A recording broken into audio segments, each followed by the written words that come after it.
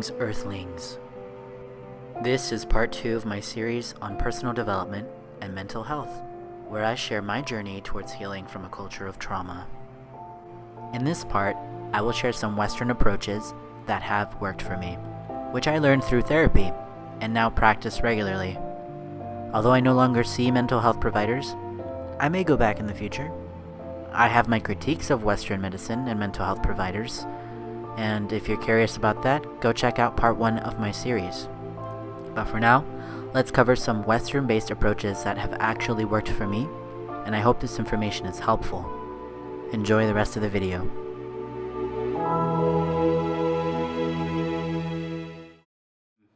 So the first perspective that we're going to talk about is Stoic philosophy, or Stoicism. Stoicism has origins in ancient Greece. Fundamentally, the idea of Stoicism is to lead a good life by not succumbing to overwhelming emotions, by using rational thinking and logic to solve your problems. Worrying about the future is going to create a lot of anxiety. So the Stoic approach would be to think about rationally, like, is there anything to worry about? And if there's any legitimate reasons, like how intense is the risk? How is the threat? Risk assessment. Is it actually that bad? It's worth mentioning that the Stoics believed we suffer more in our imagination than we do in reality. To the Stoics, the misery of the future happens in the present. The Stoics believed that when life hurts, it often means that we care about things we have no control over, and by doing so, we let them control us. To them, future only exists in our thoughts, and caring too much about the future creates fear and anxiety. This is best represented by a quote by Marcus Aurelius. "Never let the future disturb you. You will meet it, if you have to, with the same weapons of reason which today arm you against the present." Thinking rationally and being analytical is crucial to a Stoic philosophy and living a Stoic life. Also, for those of you who are fans of therapy, I recently discovered that cognitive behavioral therapy, or CBT, has origins in Stoicism, which is all about, rationally thinking about your emotions and getting down to the root beliefs that you hold about a situation or yourself, and, really teasing it out, breaking it out in a very analytical way. And so I see this ancient philosophy being very applicable in modern times and through therapy. Again, I'm trying to focus on things that we can do that don't rely on a therapist, but for most of the things that I'm talking about, especially the practices that we're going to go into, it might be helpful to start with a therapist to guide you through the things, and then you can develop the skills to do it on your own. And that's kind of an approach that I've taken with a lot of the practices that I'm going to share today. However, I have a lot of concerns with that. Stoicism is often associated with toxic emotional repression, and it's also associated with a lot of the problems we have in our society. And it's really popular amongst patriarchal thinkers to not want to express emotions, dismissing women as being too emotional and irrational, or repressing your feelings and never talking about them, and just trudging forward, enduring, being really strong and not succumbing to foolish emotions. So this broicism is a misunderstanding of Stoicism, but it does have really bad consequences for our societies when we're not dealing with our emotions. That's one of my primary concerns with Stoicism. It's not really one of the modalities that I like to embody, but I think there's a lot that we can take from Stoicism that is useful. The channel Philosophy Tube is run by a transgender woman, and she does a really excellent video called Ancient Therapy for Modern Problems, Stoic Philosophy Explained. And I think she does a really good job of going into the history, the origins of Stoicism, the applications of it, and some of the criticisms and concerns for a society that relies too much on Stoicism. And it was a really good and funny, entertaining video, so you should definitely watch that. Okay, next we have, kind of moving in the opposite direction of Stoicism, a practice called Somatic Experiencing, or Somatic Healing. And I have a little pamphlet here that I found that I can just read off of, so that's great. So what is somatic experiencing? Trauma resolution. Somatic experiencing, or SE, is psychobiological trauma resolution, is a potent method for resolving trauma symptoms and relieving chronic stress. It is the life's work of Dr. Peter A. Levine, resulting from his multidisciplinary study of stress physiology, psychology, ethology, biology, neuroscience, indigenous healing practices, and medical biophysics, together with over 45 years of successful clinical application, which is key to transforming PTSD and the wounds of emotional and early developmental attachment trauma. I'm not going to get into attachment trauma in this video too much, but I will say that I definitely have had experiences with, insecure attachment. Somatic experiencing moves in the opposite direction of Stoicism, which is all about like not succumbing to emotions, not giving to the emotions.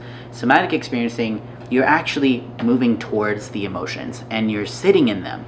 For example, anger. Anger gets repressed a lot in our culture because it's such a strong emotion, but it's also incredibly wise. Anger is informing you of something, usually your boundaries being violated, or you feeling very uncomfortable or not feeling heard or something. It's like there's an underlying grief under there as well.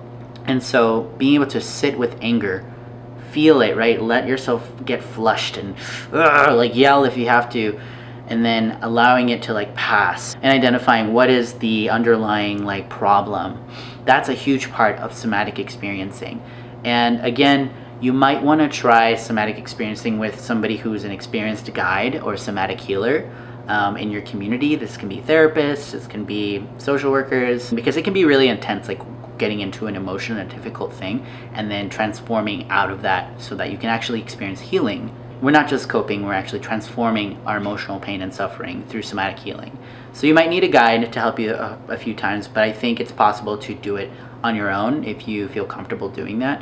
And I've definitely explored a little bit of that on my own, but it's one of those things where because emotions are so intense, you might want to have like somebody guiding you through the stages.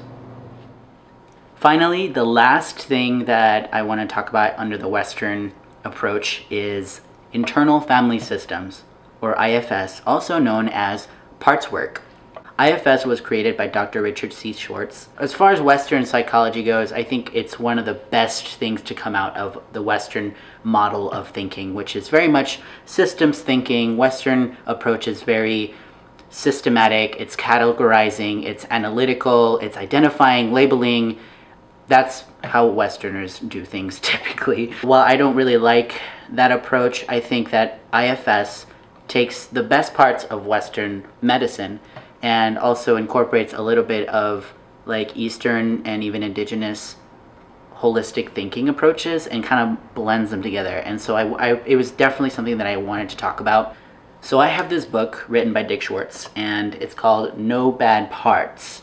I highly recommend this book for reading about the approach, the theory behind it, and some practices that can be used in therapy and also on your own. Again, enlisting the help of a therapist to do a lot of these practices, to guide you through them, is highly recommended, but you can do it on your own. I think I use parts work in IFS almost every single day. Out of everything that's come out of Western psychology, I think IFS is one of the most groundbreaking and transformational approaches to doing healing work.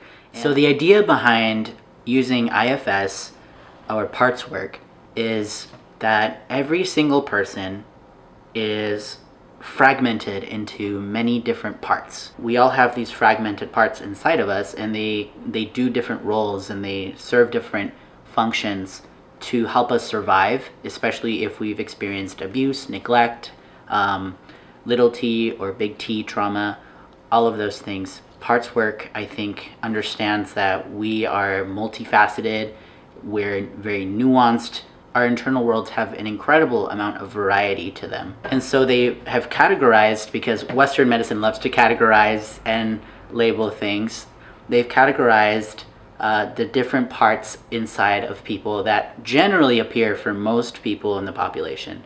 And those are your managers, Your wounded parts. The wounded parts can also sometimes be called exiles. I think that's what they refer to them in the book. Your protectors, and the authentic, capital S, authentic self.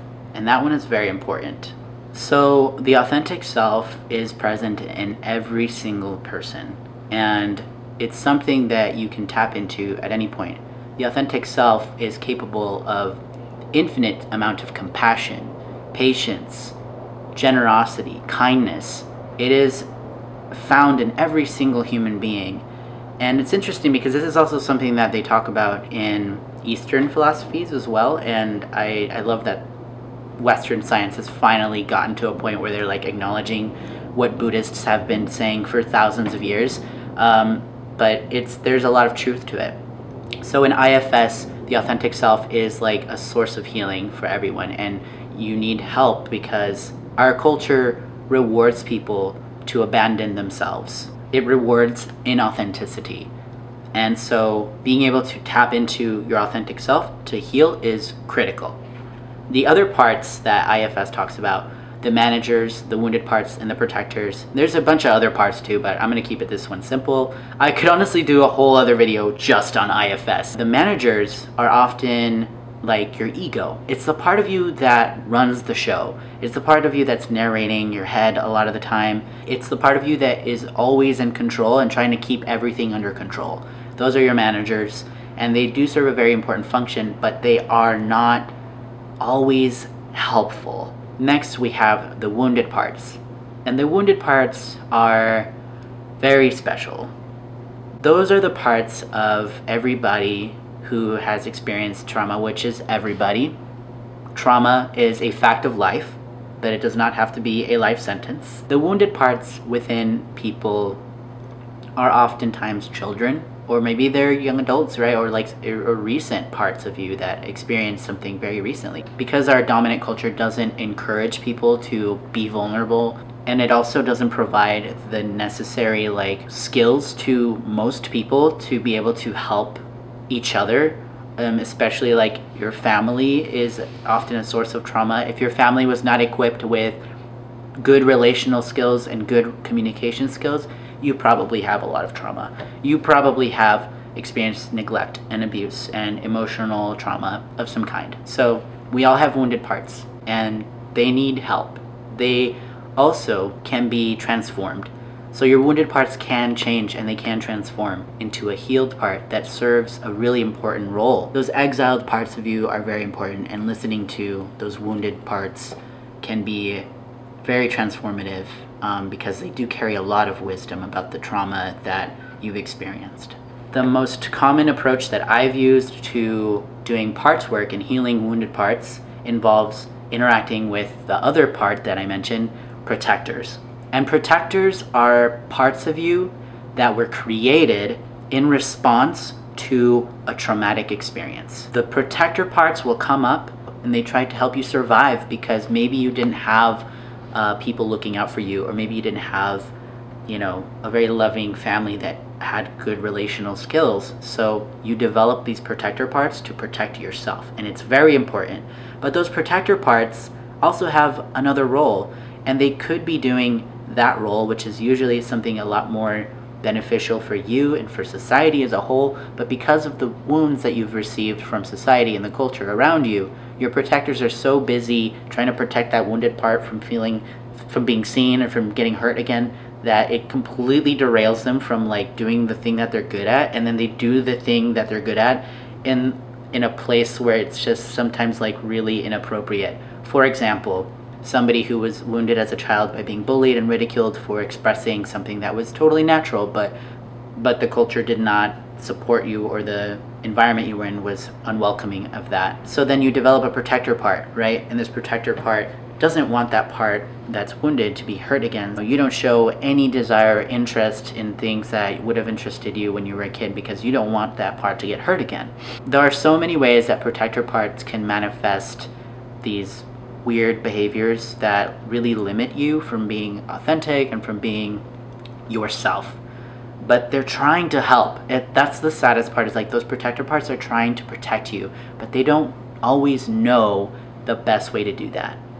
And so what you'll end up with is a wounded part that never gets healed, a protector part that is never really letting you access the wounded part. The protector parts can have this judgmental sort of energy to them about the wounded parts, like God, you're so annoying, you need to stop crying, get your shit together, man up, grow up. That sort of judgment, right? This is what the protector parts will often do, because that part of you is frustrated that it has to do this thing instead of doing the thing that it actually wants to do, right? Like maybe that protector part is really good at public speaking, or maybe it's really good having debates, or like, you know, being a fighter, or like really being impassioned and doing something that it really loves. Like that's a part of you that could be spending energy in that, in a thing that you really love, but instead you're spending that energy trying to suppress that wounded part. To wrap it all up, the healing process through IFS that I've seen really works for me is listening to the emotions, right? When you have an emotion, leaning into it and questioning it, asking it a couple of questions like, how old are you? What is it that you're feeling? What is it that you want to be doing instead of what you're doing right now? And what do you need to happen for you to stop doing the thing that you're doing? And these questions can help shed a lot of light into every single part that you're working with, whether it's a manager, a protector, or a wounded part. And then lastly, thanking the parts of you for sharing their perspective, for being vulnerable and honest with you. That can help ease a lot of the judgment and criticism that we innately embody. Okay, that was a lot, but I think that covers it. If you want to read more about IFS and internal family systems or parts work, definitely check out this book, No Bad Parts by Schwartz. There's also guided parts work videos that you can watch on YouTube to see it in action. And there's a lot of talks and stuff that Schwartz has shared on how he developed his perspective and how he developed this methodology for healing through internal family systems. So I hope that it's helpful for you. I know it's been super helpful for me to be able to do parts work. I do it every day almost, and yeah, you can do it with your friends, do it with your family, you know? I'm just kidding, don't.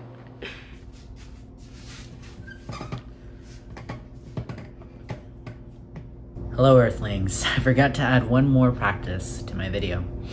One of my favorite things to do is to write out my thoughts into a journal. And this helps me relieve a lot of the stress that I can get from rumination or overthinking, or just having emotions trapped in my thoughts and my body. And just getting them out onto a piece of paper can be enough to relieve the stress, or to get it out of me, right? To express it in a way. And I find this ritual very rejuvenating. And it's important to also ask or answer questions in my journaling, like, you know, what am I upset about? What am I regretting? What am I resentful about? And especially those negative emotions that can really bog you down. And then once I'm done writing, very important part is I rip it out and I throw it away. And if I want to be really, I don't know, dramatic about it, or make it into a ritual, I might burn it even. This practice helps a lot with releasing those negative emotions, so feel free to steal it. If this video was helpful in any way or informative, drop it a like. I hear that helps with the algorithm, and it helps me get this content out to more people. Don't forget to subscribe too for more content. And thanks for watching, and see you on the next video.